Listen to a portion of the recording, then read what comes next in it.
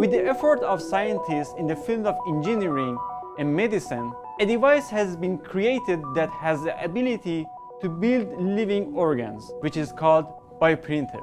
In my research, I'm developing a laser-based bioprinter with some optomechanical components, and we coin it as laser-induced site transfer, LIST. The laser applies a high impact in a short duration at a very tiny spot in the container. Recently, by using a specific type of cell which can generate tubular shape, we are able to print tube-like formation in a specific direction. With this evidence, the development of LIST will be a step toward the printing of functional organ in the near future.